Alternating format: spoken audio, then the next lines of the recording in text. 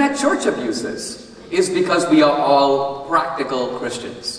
In other words, we have embraced Christian morality even if we don't embrace the Christian God. So that would be a short answer. It's not a religious answer. I'm giving you a secular answer for the impact Christianity has had in the world. If Christianity had not existed, this would be a very different civilization. Many good things that you value in life would not exist. So life would be more nasty, sordid, brutish, and short. Christianity has made our world better.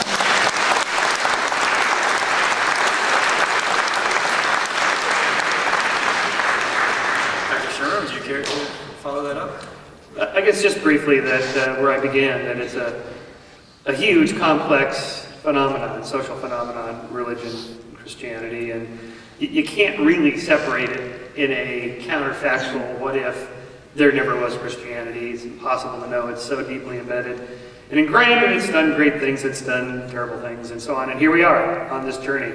I guess one of the things I learned the most, I wrote a book on the Holocaust deniers with a Orthodox Jewish historian. And anyway, so we spent a lot of time going around all the camps one summer, all the ex-death camps in Europe. And so I learned a lot about Orthodox Judaism. One of the things, although he wasn't super extreme Orthodox, but one of the things I learned was from him that the commentaries over the centuries, really millennia, by the great Jewish scholars, of which there are hundreds of them, showed me that the process of debate and disputation was as important, if not more important, than the final answers you end up with. And that it's deeply important to have at least given deep and careful thought to everything you're doing. Maybe even more important than what you end up deciding, that at least you did that. And for that, I really admire Judaism as developing that whole process of debate and disputation, and that's what we're doing here.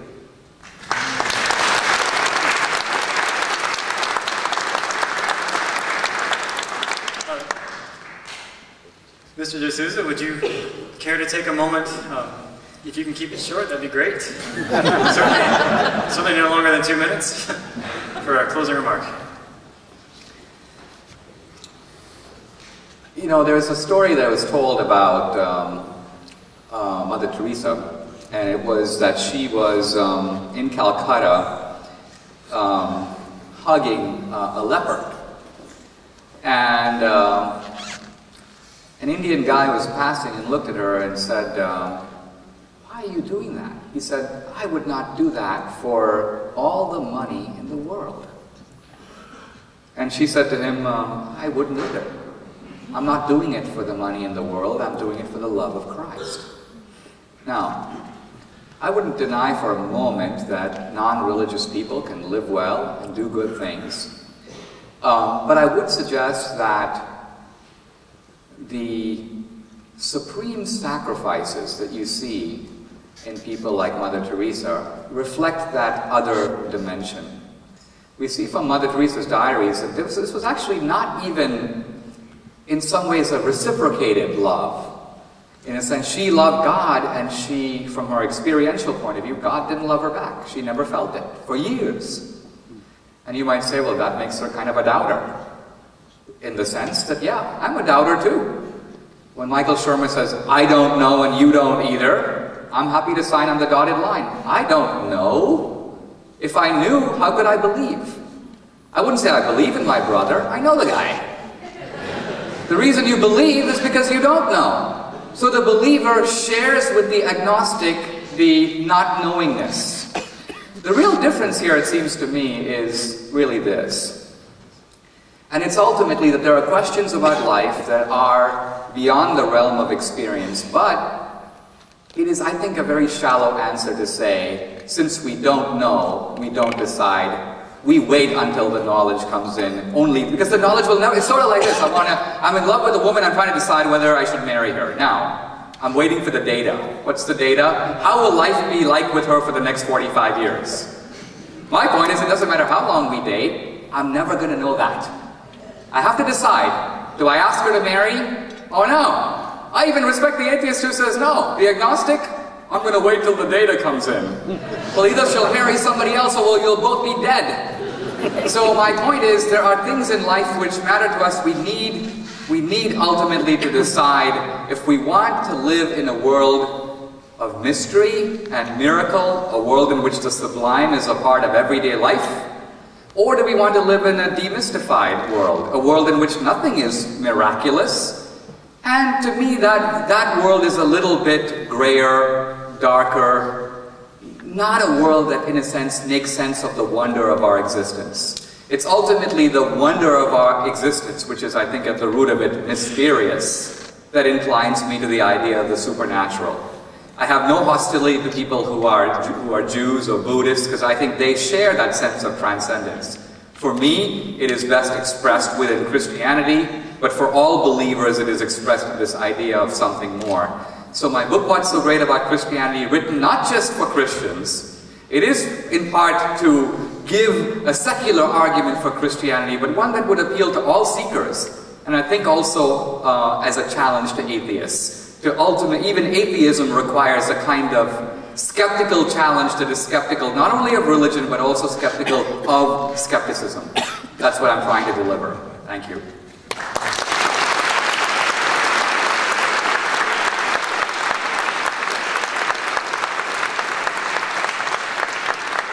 It's a good book, by the way. I recommend it. On the other side. Dr. Shermer, would you care to close it? Yes, I'm going to just read a final couple passages from my book, Why Darwin Matters, the final epilogue. I began the epilogue with a trip I took to the Cicero Institute in Big Sur, California, which is sort of a hotbed of New Age, Timothy Leary kind of experiences people have, although apparently they don't do drugs now like they used to back in the 60s. And there I kind of discovered, Mr. Skeptic at the Cicero Institute, right? I mean, this is sort of a hotbed of angels and all this sort of New Age flapdoodle, as we would call it. But in fact, when I look past whatever the particular things people believe that I didn't, I could see that these folks were all on a journey, the same kind of journey that I'm on, the same kind of journey that Dinesh is on, that we're all on, trying to, make sense of the world. And so since I'm a science guy, that's sort of the perspective I bring to it. And so I write, does a scientific explanation for the world diminish its spiritual beauty? I think not. Science and spirituality are complementary, not conflicting. Additive, not detractive. Anything that generates a sense of awe may be a source of spirituality. Science does this in spades. I'm deeply moved, for example, when I observe through my 8-inch reflecting telescope in my backyard the fuzzy little patch of light that is the Andromeda Galaxy.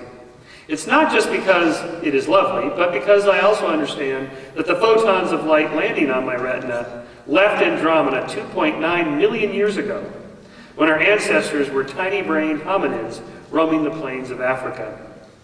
I'm doubly stirred because it was not until 1923 that the astronomer Edwin Hubble, using the 100-inch telescope on Mount Wilson, just above my home in the foothills of Pasadena, discovered that this nebula was actually an extragalactic stellar system of immense size and distance.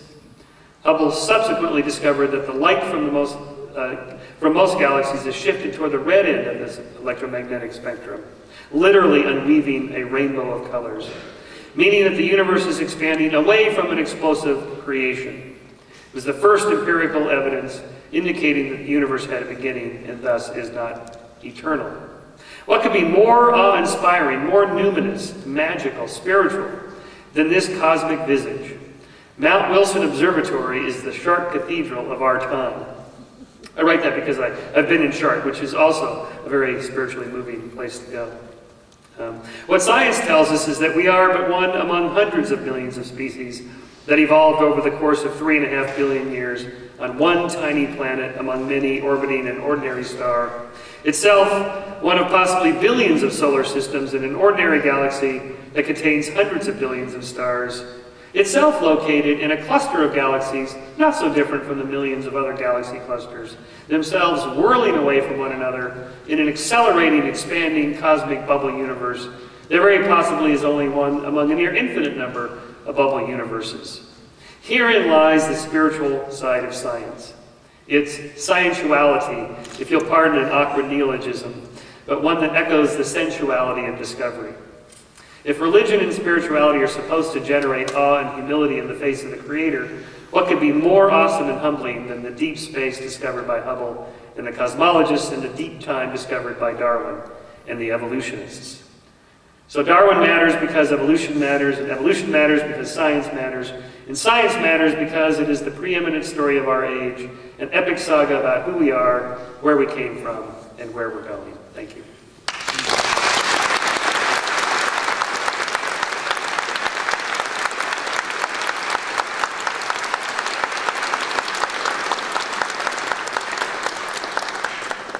Thank you all for your time and your energy and your attention. It's been clearly an exciting event. As you exit, please plan on visiting the table in the back. Obviously, our authors have had chances to let their books shine in front of an audience, which is fantastic if you're a writer. Take time to visit with them, sign their books. Also, visit the Socratic Club table and pick up one of these so you can check out the events to come and events that were. Thank you very much.